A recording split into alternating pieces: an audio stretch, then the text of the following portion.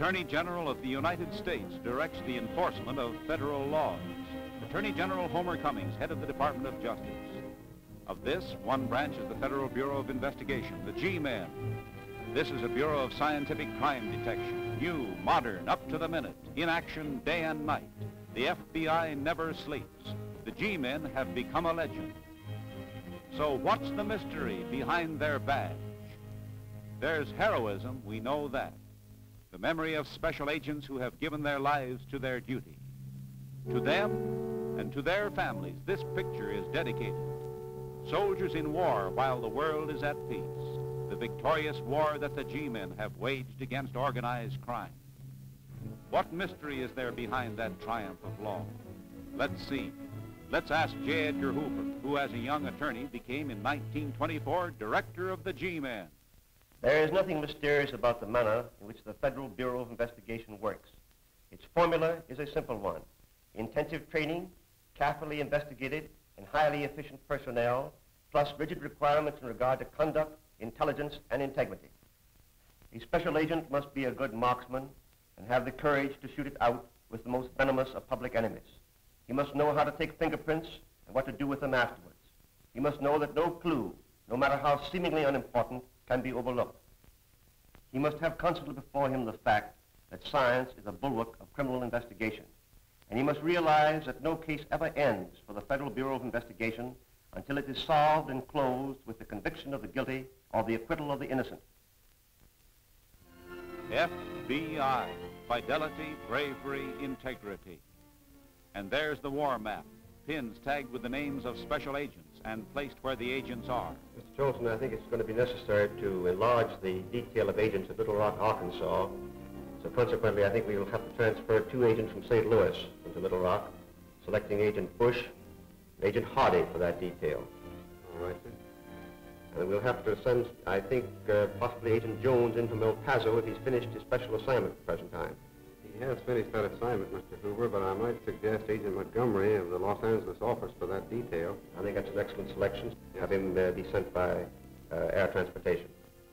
The nerve center of the FBI, the kidnap switchboard.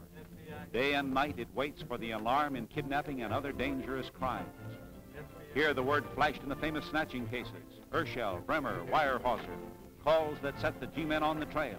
And the telephone number, if you should ever need it, is National 7117. This is National 7117. Just one moment, I'll connect you with Mr. Hoover.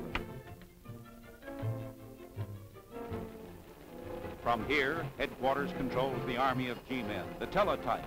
Absolutely secret communication, directing the work of the 37 field divisions of the FBI. In touch likewise with hundreds of police departments everywhere. Over this teletype were sent the orders in the hunt for Dillinger, Babyface Nelson, Pretty Boy Floyd, the Barker Carpus mob, and those other notorious public enemies. Now the fingerprints. But don't think that the G-Men deal entirely with crime. Not in this scene, for this is fingerprinting that's ordinary routine in everyday life.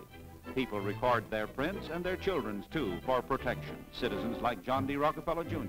1,000 sets like these come in each day.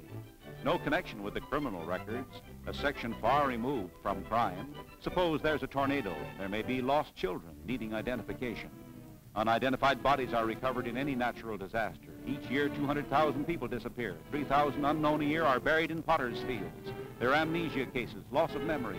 All these could be instantly identified by fingerprints which remain unchanged throughout life.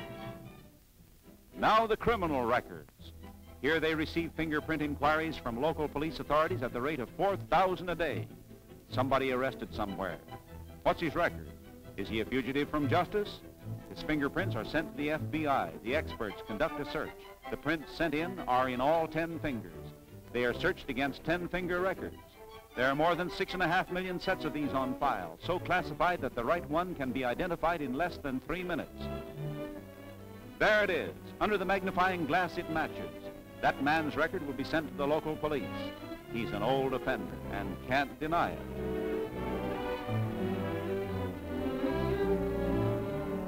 A machine can make the search. The fingerprints that we are trying to match have certain characteristics. The mechanism is adjusted accordingly. This adjustment will pick out a punch card perforated to represent the fingerprint characteristics we are looking for, 100 times as fast as any clerk.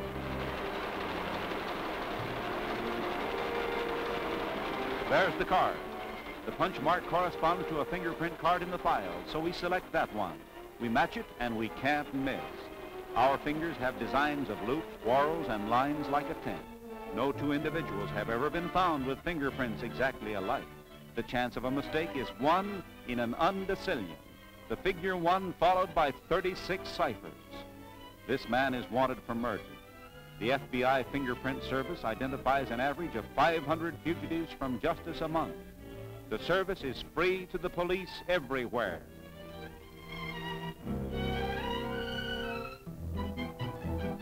The police can take a 10-finger record of a prisoner, but at the scene of a crime, you may find only one print or a part of one. Here in this single fingerprint file are classified the prints of individual fingers of 15,000 dangerous criminals, bank robbers, kidnappers, racketeers. When a single finger impression is found at the scene of a crime, it's checked against these. The original clue in the Kansas City massacre and the Bremer kidnapping was a single fingerprint. Women criminals, 400,000 of them. Notorious female crooks and gangster molls more deadly than the male.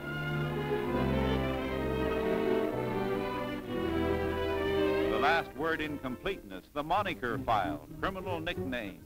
This solves crimes.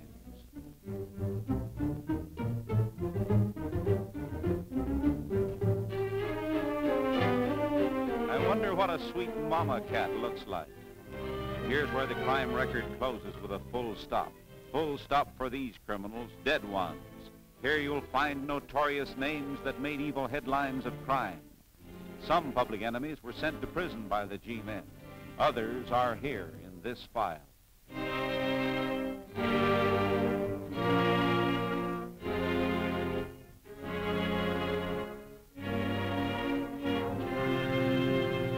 Dillinger brought to Chicago, recaptured after he had escaped from Lima, Ohio, taken to Crown Point, Indiana, the Lake County Jail to be tried for the murder of a policeman. This desperate public enemy now rises to fame as an underworld hero. Arrogant, that expression in his eyes. The welcome accorded to a vicious man-killer. In spite of all this guard, he escaped once more, using the sheriff's car. By driving this stolen car across the Indiana state line to Chicago, he violated a federal law for the first time, and that put the G-men on his trail. This led to the raid of Little Bohemia. The Dillinger mob hid away in this Wisconsin resort. These dogs gave the alarm when the federal agents closed in at night. A gun battle, and Special Agent W. Carter Baum was shot and killed by the thrice-paroled Babyface Nelson. John Hamilton, Dillinger aide, wounded. He later died. And that set the wheels of justice grinding with a vengeance. 500,000 of these wanted notices went far and wide. They got him outside this motion picture theater. Wild excitement. Dillinger killed by federal agents commanded by Inspector Samuel Cowley, assisted by East Chicago, Indiana police. The belongings of public enemy number 1. 3 men couldn't carry Dillinger's collection of deadly weapons seized at various places. He had this automatic in hand when killed. His fingerprints, the infallible sign. He spent $5,000 to have them altered with acid, but it failed. 300 points of similarity remained. His face made over, but the G-men recognized him, the eyes and the shape of his head. Tagged in the morgue. Dillinger's pal, Babyface Nelson, murderer of Agent Baum. He was driving with Gangster Chase. A gun battle with Special Agents Hollis and Cowley. Cowley who trapped Dillinger, and both G-men were killed. Nelson, mortally wounded, 17 wounds. The G-men sprayed him with bullets as they lay dying.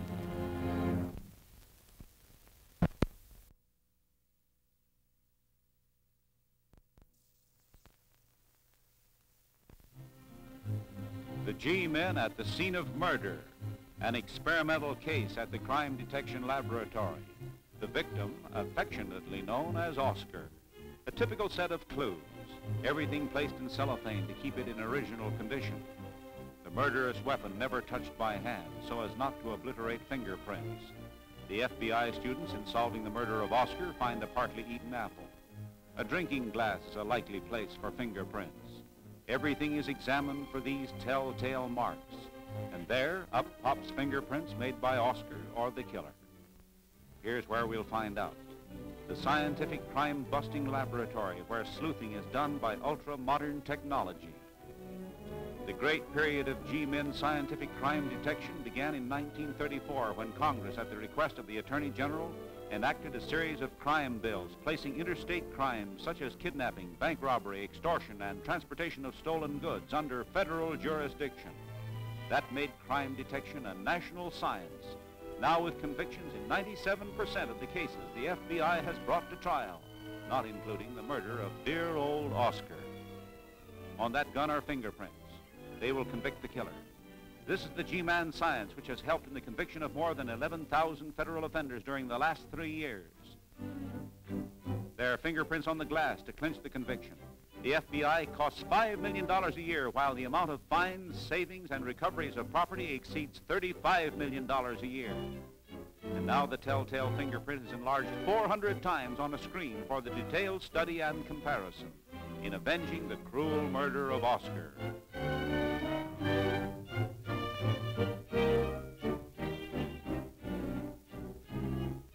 Remember that half-eaten apple? Teeth marks in it. They use moulage to study that. Moulage is a kind of paste that hardens and makes a perfect reproduction of objects. John Hamilton, brains of the Dillinger gang, shot by the G-men, died later and was buried by the mob in corrosive lye. When the G-men found the body, it could only be identified by his teeth and dental work. Teeth mean much to the skilled investigator. The footprint at the scene of the crime, reproduced by a plaster cast. This might be the mark left by any one of the 12,000 murderers who kill each year in the United States. They do this same thing with the marks of tire treads. Then the plaster cast is matched with FBI blueprints of every known tire tread design. Moulage reproduction is so perfect, you can hardly tell the copy from the original. There's cunning murder in the .45 automatic, which was made into a machine gun for Babyface Nelson. The cast of a hand might keep the record of a scar, so perfect that you can take fingerprints from it.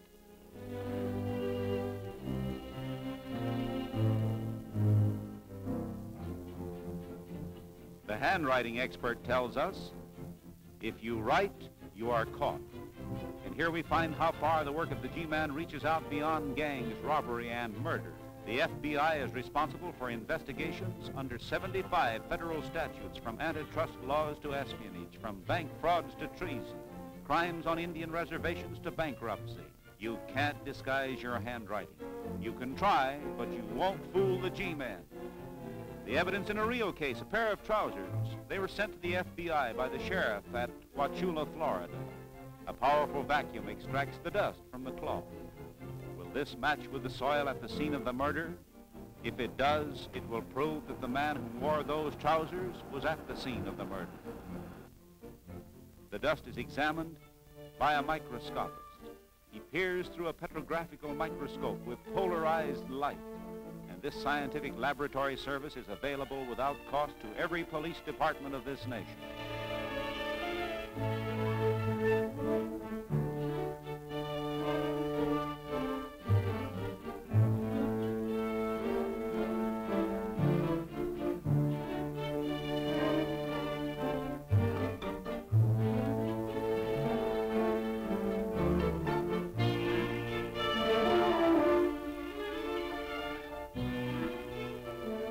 Wauchula, Florida murder case, this was a critical clue, a stain on the trousers. Was it human blood? A chemical solvent is filtered through and transfers the substance of the stain to filter paper, which is put through a cunning chemical test. The FBI laboratory is equipped to analyze any substance that may be found at the scene of a crime. The chemical test for blood, by applying a few drops of colorless benzidine and hydrogen peroxide. This will detect blood diluted as much as 1 part in 300,000. Even laundering does not remove the trace of blood from cloth. If that's blood, the chemical reaction will form a vivid blue. It does.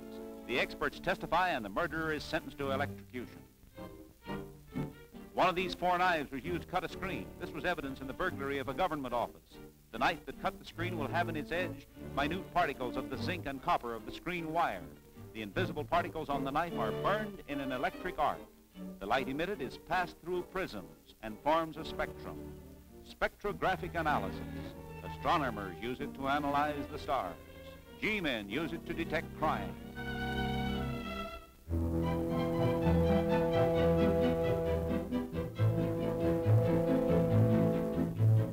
The band of light shows the characteristic lines of zinc and copper, proving that the knife cut the screen and that the owner of the knife is guilty. Gangster guns, each with a murderous history. The .45 caliber revolver carried by Alvin Carpus, a gangster's gun seized, and it may have fired a bullet found in the victim's body. Pretty boy Floyd's gun. He didn't notch it, he notched his watch charm 10 times. Here's how the G-men proved that a certain bullet was fired from a certain gun. You can shoot a bullet into cotton and it will retain the gun barrel markings. These are studied by ballistics experts. Scratches and striations, as individual as fingerprints.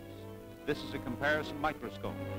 The eyepiece brings the two bullets into juxtaposition and matches exactly those markings and striations. When the criminal fires a shot, the gun marks the bullet as if he had written his name on it. So here's the handwriting on the bullet, an open page for the G-men to read. The light that shines in the gun, the helixometer, a powerful electric bulb no bigger than a grain of wheat. It reveals the story within the gun barrel when it was fired last. You can tell even who owned it and the pocket in which it was carried by the tiny bits of lint from cloth. Yes, the science that has hunted down all those public enemies and solved every one of those notorious kidnappings. There's no crime that cannot be solved. The firing pin that hits the cartridge can reveal a criminal. And firing pins launch the fire that blazes away the menace of organized crime. Rain or shine, the special agents are ready for combat with public enemies.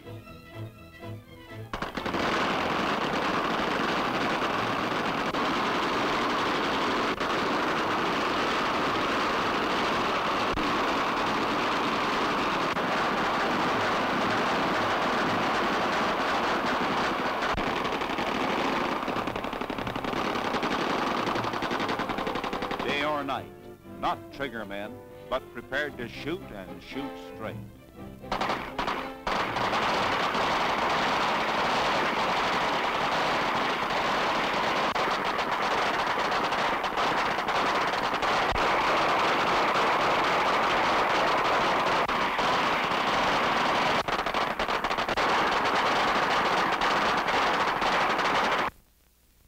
There are three needs in America today in law enforcement: the elimination of politics from law enforcement, emphasis on efficiency, and cooperation between police agencies. We should all be concerned with but one goal: the eradication of crime. The Federal Bureau of Investigation is as close to you as your nearest telephone. It seeks to be your protector in all matters within its jurisdiction. It belongs to you. That means, gangsters, you can't get away with it.